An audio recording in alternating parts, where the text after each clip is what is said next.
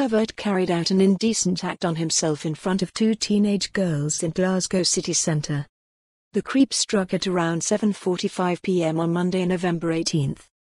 Police said the two teenagers, aged 17 and 18 years, were walking on Clyde Street near to its junction with Dunlop Street when they saw a man carrying out an indecent act on himself.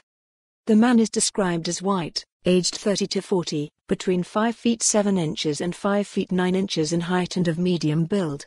He was wearing a grey hooded top and a khaki jacket with jeans. Detective Constable Vhairi Mills said, "This is a very busy area and I am sure that there are people who witnesses this incident.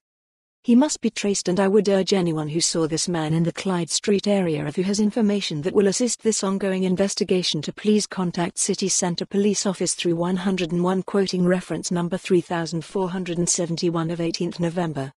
Alternatively, Crime Stoppers can be contacted on 0800 555 111, where anonymity can be maintained. For more on this story, visit the news article link.